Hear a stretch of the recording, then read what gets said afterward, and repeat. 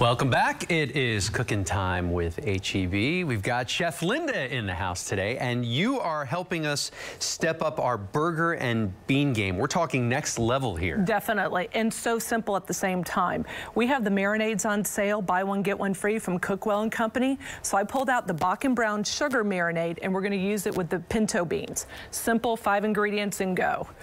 So you already have the pinto beans in there. Right. We cooked the bacon, and we're gonna put it in. You baked this bacon. I did. If you notice, it's a little more even on the color, and it's cooked completely, so definitely wanna throw that in the oven. Picked up the pico de gallo from the produce department, and we're gonna add a half a bottle of that Bach and Brown sugar marinade. We're using that in the beans to make it flavor. So it's not just a marinade. You can do something with a protein ahead of time.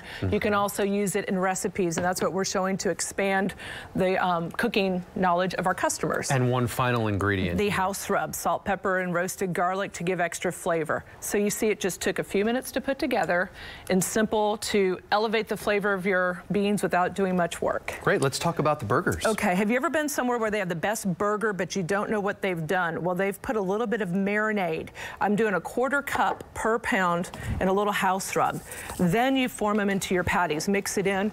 If you go over a 1/4 cup, you tend to get it too wet and your burger will fall apart. So that's what you're gonna do, is you're gonna flavor it, cook it up, and then you're gonna end up with a better tasting burger. And again, this is the garlic and molasses, so it's one of the buy one, get ones as well. And I noticed that you were being very gentle as you were forming that patty. You're not smushing everything together. Definitely. You don't wanna smush it together. You wanna form it. You also wanna leave it out a little bit before you grill it, because that way it's gonna stay nice in the size instead of shrinking up as well. So if you want a good looking medium burger, cook it for how long on each side? Depends on your grill. You're looking 4 to 5 minutes, depending on the heat. You wanna keep it to medium, medium high. Okay, and last but not least, let's work our way down the table Definitely. here. I always like to bring something new, so I found over on our chip aisle a French onion soup chip as well as a Thai chili basil. Ooh.